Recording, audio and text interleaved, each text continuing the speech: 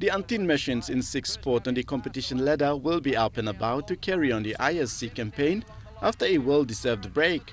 Short ball to the number 16, flicked down to Gary Lowe, he can't get there! The Maroon coach 20-man side are hoping to spark the Pigabeen Sports Oval in Brisbane against the Tweedhead Seagulls, who went neck-to-neck, taking away an emphatic 30-22 win against Redcliffe Dolphins in round 18.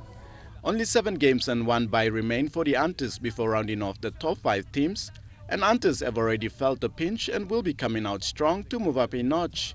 This match is crucial for the team and seen changes made in the positions. Skipper Israel Eliab moved to fullback while Adex Vera named in the centres. The lineup also include utility Lawrence Tuhu at the hooker's position in the starting 13. Front rowers Esosiune and Joe Bruno, including backliner Tiger Emere, a nursing injury, while Wartovo Puara Jr. and Thompson Tete are hoping for quick recovery to join the pack. Albert Patak was nursing injury for the last few weeks, will join Willie Minoga.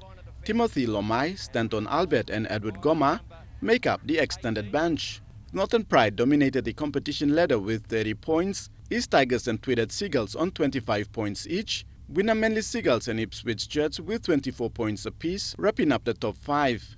Tere Alex, National MTV News.